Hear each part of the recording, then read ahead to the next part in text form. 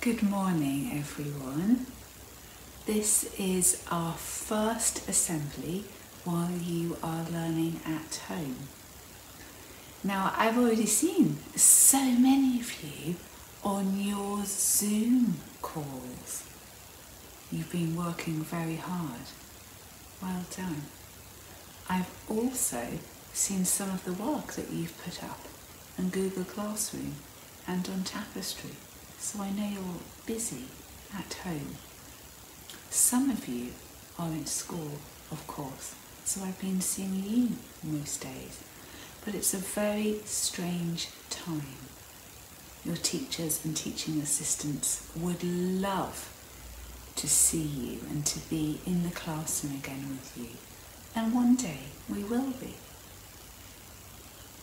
Now you know what season it is, don't you? Did you just say winter? It's winter. Winter is our season. And the month? Yes, it's January. And we're in winter at the moment. You probably know which season will come next. Spring will be here soon. Now, a lot of people don't like winter very much. At the moment, as you're watching this assembly, it's Friday morning. Or maybe you're watching this at the weekend because you were so busy on Friday. I'm actually recording this on Thursday afternoon. And right now, let me check, yes, right now it's 4:10. And you can see a little bit of my garden. Can you see I've got a silver birch tree there? I've got a pair of those. You can just see one, I think, through my camera here. And you can see some trees in the distance. And it's starting to get dark, isn't it? It's nearly twilight at 4:10. Last month, by 4:10, it was completely black, completely dark outside. And next month in February, it'll be much lighter at the same time. So some people, they don't like winter very much because they don't like how it gets dark so early in the afternoons. They prefer spring and summer and autumn when it can be light until 6 or sometimes 7, 8, even later in the evening. I wonder if you remember last summer when it was probably still light outside when it was your bedtime. So some people don't like winter very much because they don't like how it gets dark early in the afternoon. Some people don't like winter very much because they worry about the conditions on the roads. They worry about ice on their car and having to scrape it in the morning. They worry about it being slippery as we're walking or travelling around. Some people get very, very cold in the winter and they don't like that very much. I wonder what winter does and why we have winter. I wonder if you've ever thought about that. Now this morning I put on my warmest jumper and I went out into my garden and I took a few photographs of the frost and of some of the plants in winter, and I'm hoping that you can have a little look at them now. Here they are.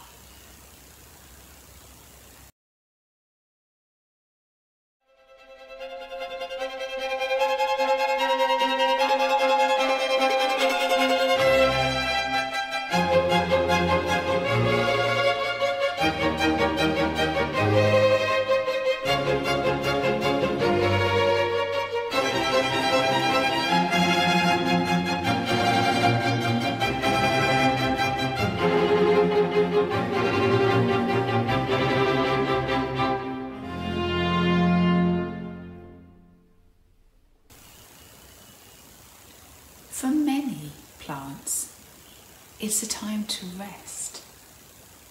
You will know the story of when God made the world.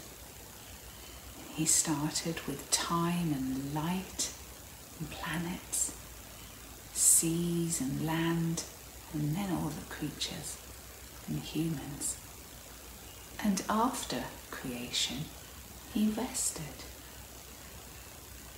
And that's really important for the plants as well. So perhaps instead of thinking of winter as just an annoying time, perhaps we can think about it as a time to just rest and renew and get ourselves ready for the spring. Maybe in your house you could make it extra cozy just during these last few weeks of winter. I've got a candle here and it says winter on it. I wonder if you can see that. There's not much left of this candle because it smells so beautiful. Well, I think so anyway. And so I've had that burning through much of the winter. Maybe you have a fireplace that you can sit around at winter time.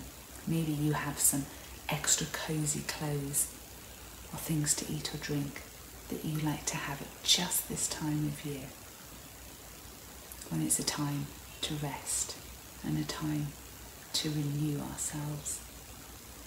Some of you have been thinking about New Year's resolutions, haven't you? We'll come to that maybe next week in Assembly. But for now, I've got a poem that I'm going to read to you. Now I'm going to do some actions and you might like to join in as well. I think I might just read it first and then we'll do it again with the actions. The poem is called Winter and it's written by Jan Edmonds. The sun is veiled in clouds of grey.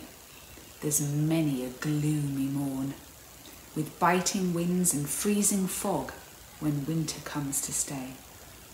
The distant hills are capped with snow. The trees stand tall and bare. They sleep in silence, taking rest. In spring they'll start to grow. Beneath the soil, bulbs hide away, deep down to keep them warm. As safe and snug they rest and wait to see the light of day. Patterns swirl on window panes, hoarfrost sparkles bright. Jewelled cobwebs hang from walls like shimmering silver chains. Life is hard for creatures, whether great or small. Some survive and some do not, some even fly away. Yet life goes on, yes, life endures to flourish another day.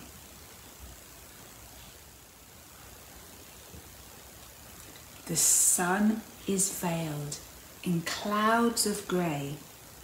There's many a gloomy morn, with biting winds and freezing fogs when winter comes to stay.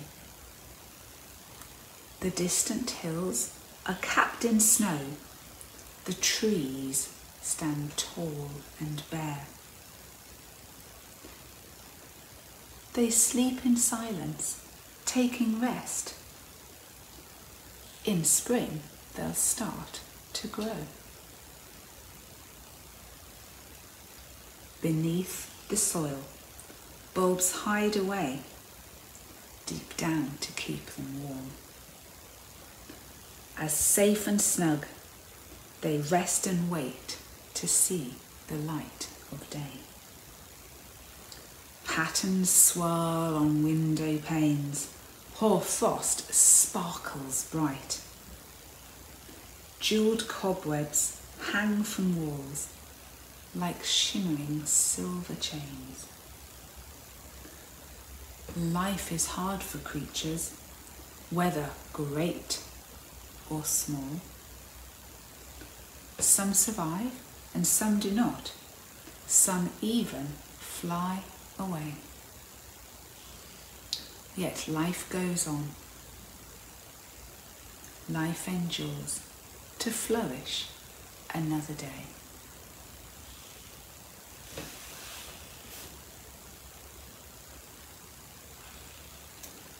So just as you sit quietly there, have a little think for a moment. What does winter mean to you? Is it all bad? Are there some things in winter that perhaps you enjoy? Are there some things you only do in winter?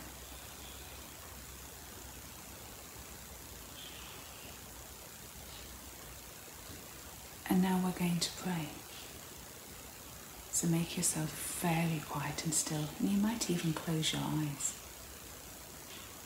Father God, we give thanks for the beauty of the world in winter time, for the way growing things rest, are protected, and then burst into life when springtime comes, for the way small animals are safely tucked away and sleep until there's warmer weather.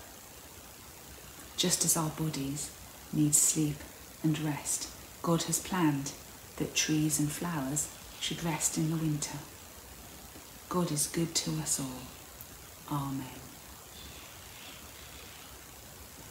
So I will see you again next week. Have a lovely weekend, everybody.